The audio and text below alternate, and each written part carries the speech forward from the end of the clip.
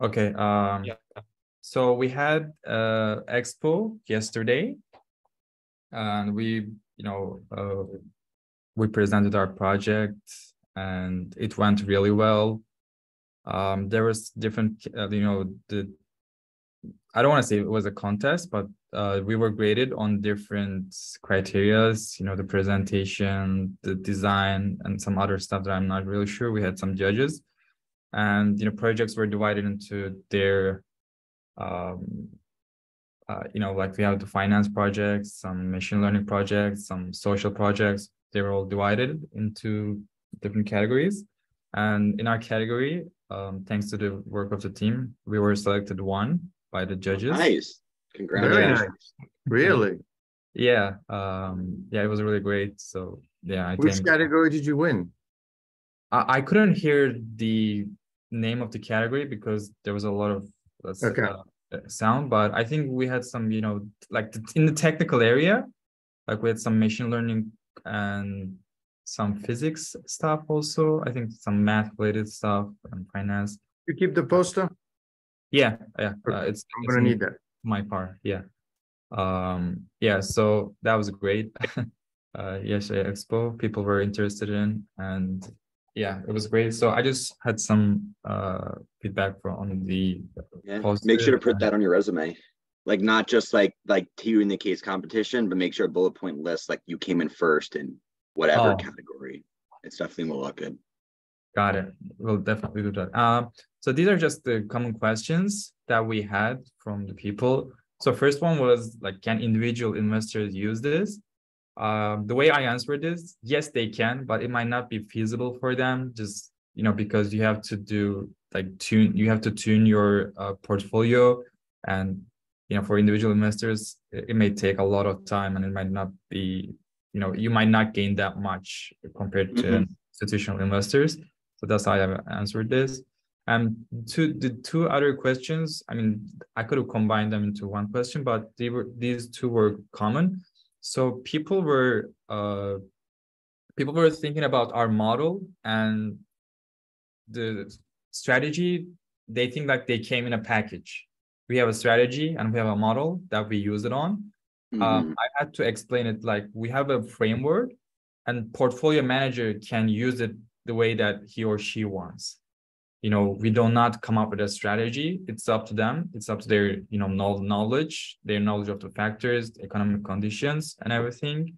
And yeah, so this was the first question. And the second one was, when we introduced, because people are really not familiar with factors.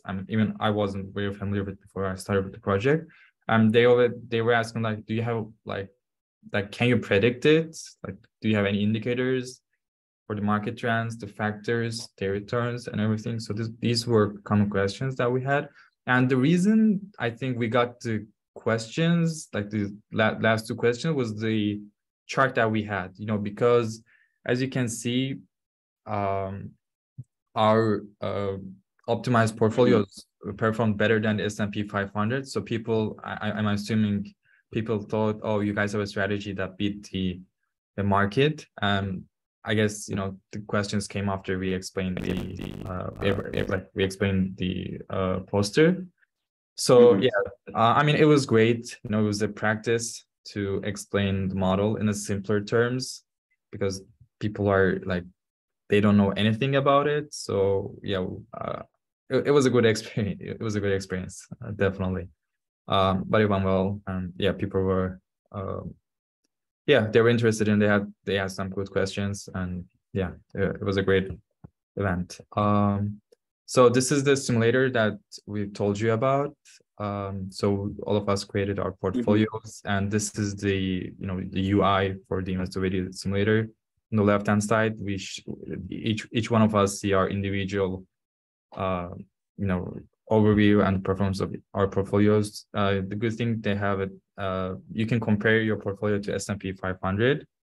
I mean, it's just 1 week right now. There's not much history, but yeah, it's been fun. I've been tracking it and looking at the companies that the model gave me and trying to learn more about them. And on the right hand side, you can see the assets that you own, and their movements and like the information regarding to them.